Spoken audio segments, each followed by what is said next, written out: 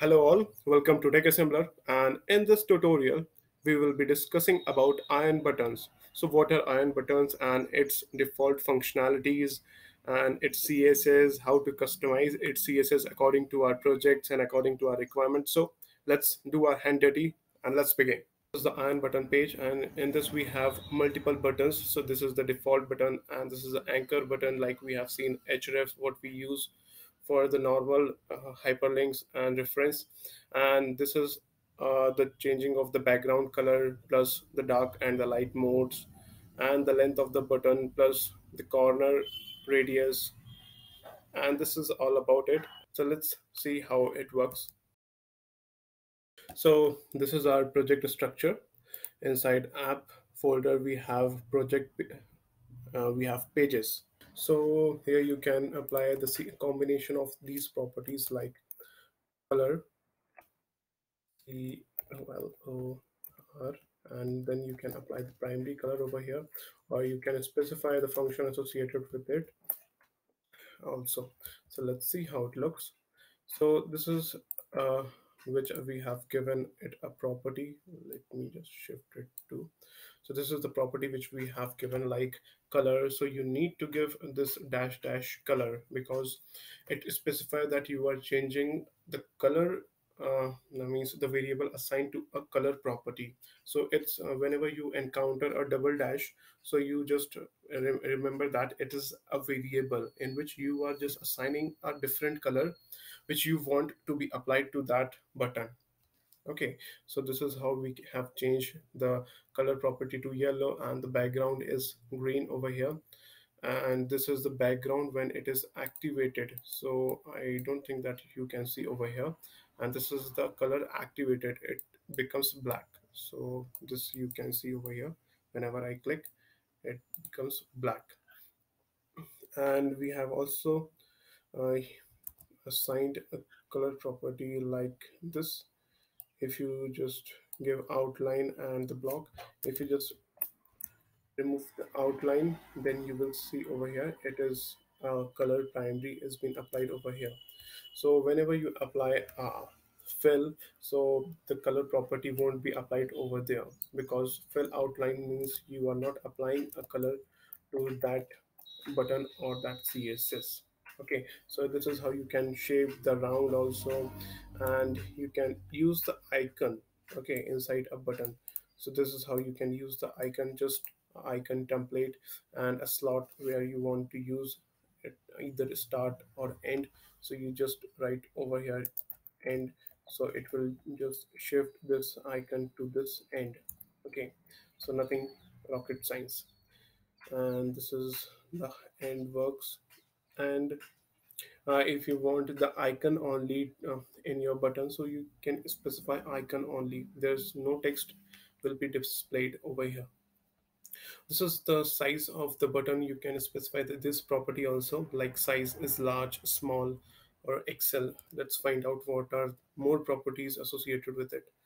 So this is all we have discussed, like expand, block, and full. And this is the fill, means clear outline and solid. So if you give a solid, then the solid background will be applied to this, which is for the toolbar.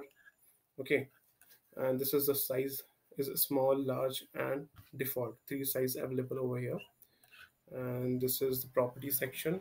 By default it is button type, or you can use it like button type, or you can also just give it to a download that will download the html, okay, of your whole application. And this is the color. You can specify the different colors you want, like primary or secondary, the default colors what we have in our Ionic applications.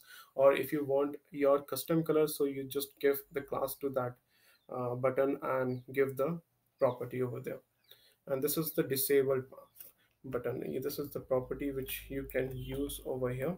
Like I just want to disable this button, so disabled equals to, and here just need to write true. Okay, by default it is false, and now it will be disabled, so you will not be able to click over here.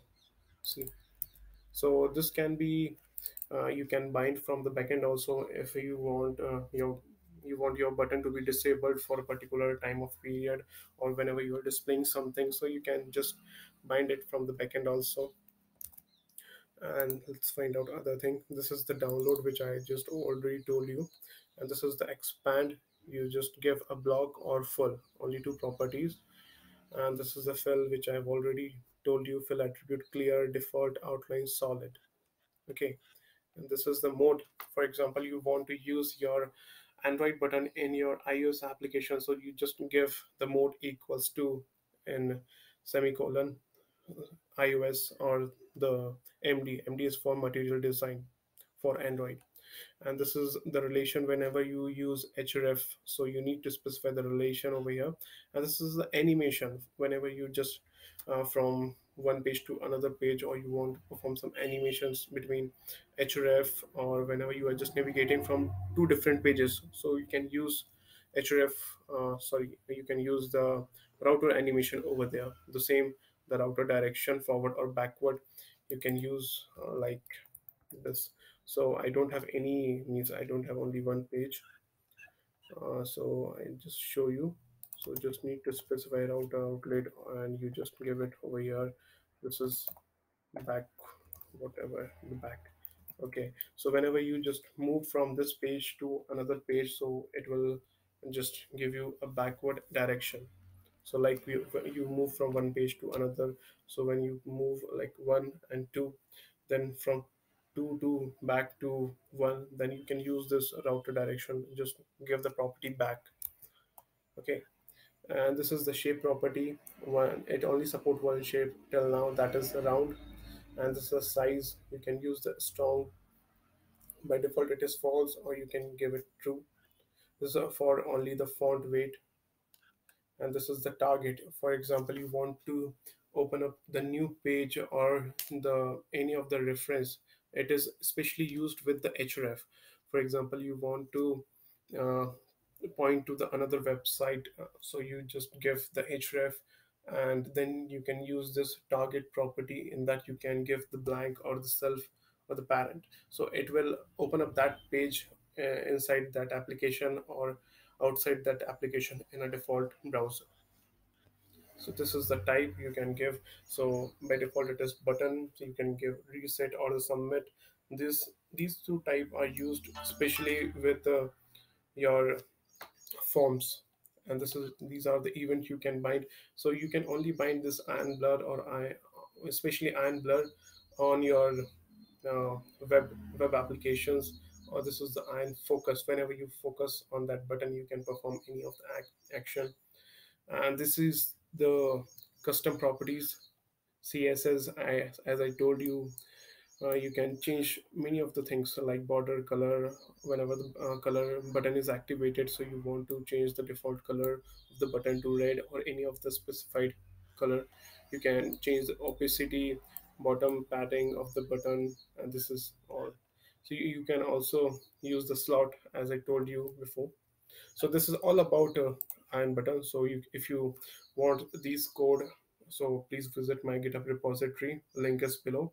Thank you for watching the video. Please hit the subscribe and don't forget to press the bell icon for more updates.